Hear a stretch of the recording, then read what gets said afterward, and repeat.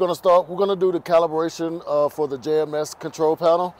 What you wanna do is, when you turn your screen on, and if you're getting this flashing red light at the bottom of the screen, what you wanna do is you wanna go down to the faults menu, go down to system faults,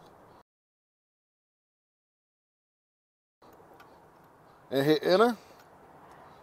And any one of these with the dot to the left of it, that means that code is active.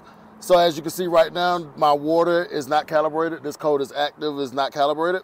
So what I'm gonna do is calibrate the water now. I'm gonna get back to the home screen.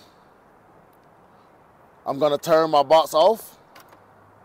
I'm gonna come to the back and disconnect the 6-pin connector back here, which is this one.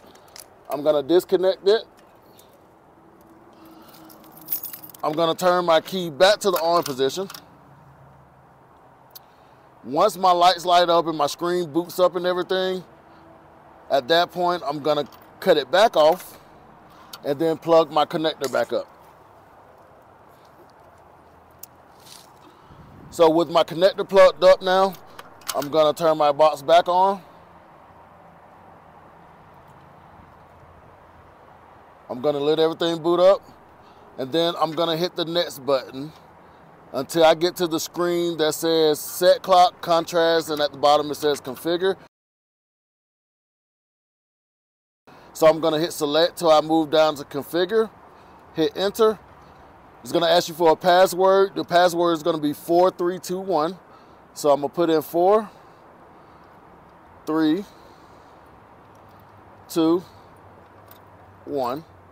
I'm gonna hit enter. So down here, I wanna hit the select button until I get to water electric, and then I'm gonna hover over here to where it says calibrate. Once I get down to where it says calibrate,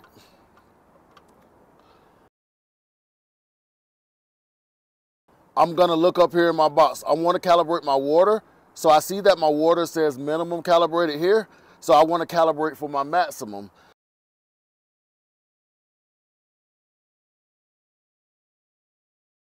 So what I'm gonna do to calibrate for my maximum is hold the up arrow. So once I hold the up arrow, you should hear the actuator. The number's gonna shoot all the way up, and then they're gonna climb back down.